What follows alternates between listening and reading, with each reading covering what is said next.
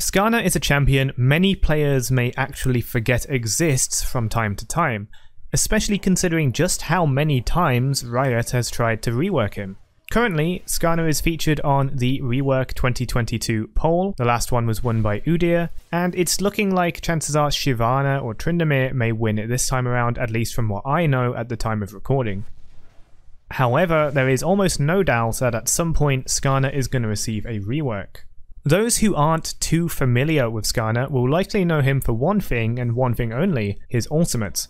Skarner's ultimate is a powerful suppression that allows Skarner to drag his target anywhere he moves, with the only counter being the item Quicksilver Sash.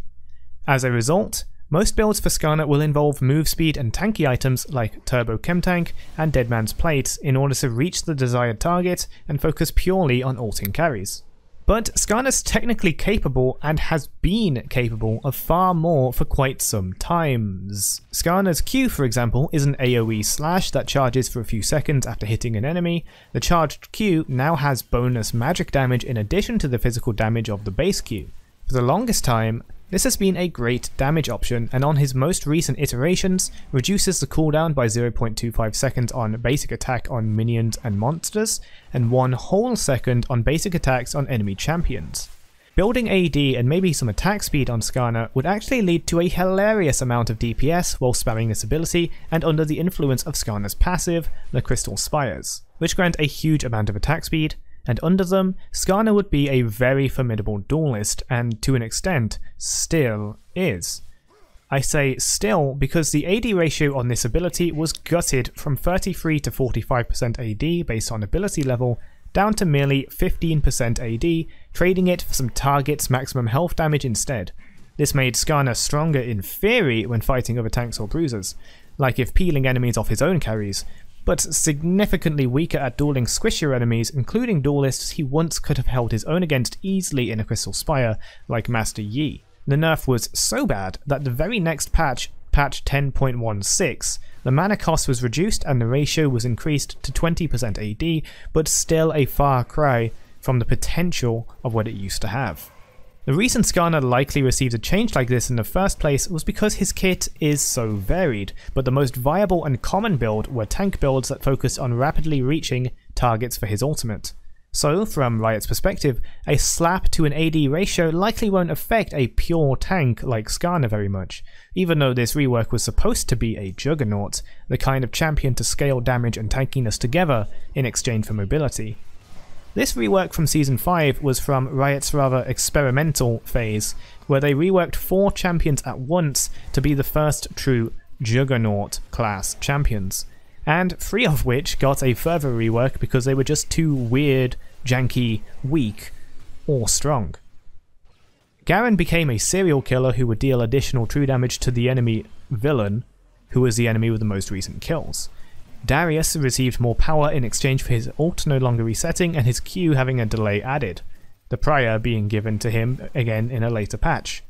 Mordekaiser was allowed to gain solo XP from duo lanes, turn Dragon into a ghost, among many other changes that we no longer have the joy of experiencing. And Skarner lost his free hit Braum-like stun passive in exchange for a stun mark on his E, and the power of Crystal Spires that spawn on the map when he is in game. In fact, the free hit stun was also a Skarner rework from even earlier, as before then, Skarner's Q was used to perma-slow enemy champions by using charged Qs to slow the enemy. No Rylai's needed, which in combination with his speedy W and ult suppression made him a very difficult champion to get away from. I'm sure some players wish we could just revert Skarner to his base form, but Skarner is up for a rework, and though at the time of recording this I am unaware of who won or will win the vote, I can't help but speculate what Riot plan to do with Skarner. According to the poll, Riot wrote, "Skarner does a little bit of everything but doesn't really excel at anything.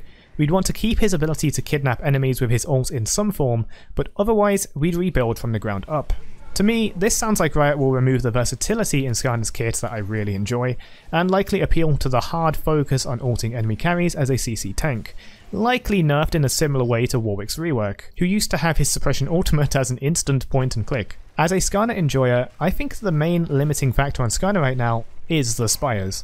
Although I've come to love fighting under them, they're just too vital for him that losing early game as a team often means losing control of the Spires, further pushing Skarner back, bringing more reason to just build tank and focus on ulting enemies, rather than making use of the Spire's stats. I feel like all Skarner really needs is to somehow replace the Spires without breaking his stats completely. He has counterplay already in how he has no dash and only has melee range abilities outside of his one projectile, and only move speed as an option to reach his opponents. So loading him with stats I don't think is a bad idea. He'll never actually reach his targets most of the time without some teamwork or some items. Skarner was originally reworked in Season 5 to be a Juggernaut, and in my experience he does and has fulfilled this gameplay fantasy while playing him with a bruisery Juggernaut build with some AD. Though a simple solution in theory would be to remove his Spires and just give some of their stats back to Skarner per level, so he scales damage into late game like other Juggernauts, while having to solve the issue of mobility through summoner spells, items, and teamwork. Another would be to give him an active task that rewards him with stacks that grant him stats like Crystal Spires would. For example, something like Bard Chimes, Fresh Souls, Kindred Marks, but made unique to Skarner.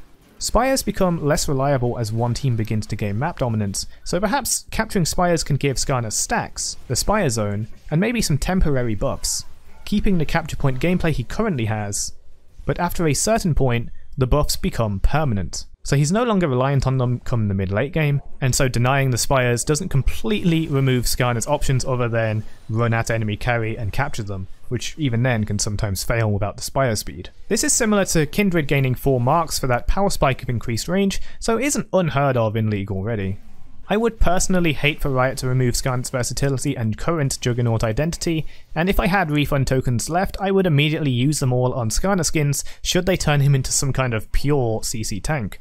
Unfortunately, I wasted them on refunding a Blue Essence purchase of Karthus, who I bought again later, and a bugged refund on Assassin Master Yi for that sweet 260 RP. I don't think that anything I propose is going to be amazing, and I could even be disappointed if my own changes were implemented. But I would like to increase some level of discussion around the Skarner rework, because having my favourite champion be reworked and removed from the game is not something I want to experience again, and don't want any of the other Skarner mains to have to experience again. I know I'm not the only person that plays Skarner and doesn't just build pure tank. Viability aside, it's really fun to see what Skarner can do with some different builds. And once again, try not to sound like a broken record, I do not want to lose his versatility. Let me know what you think of Skarner, what Riot might do, and what your ideal Skarner changes would be. Do you agree or disagree with what I've had to mindlessly ramble about here? Leave a comment below, and while you're at it, hit like and consider subscribing for more League of Legends videos like this one. This is a little different for the channel right now, it's the first of its kind I suppose, so any support shown for this is encouragement to do more of this kind of stuff. Thanks for watching, see you in the next one.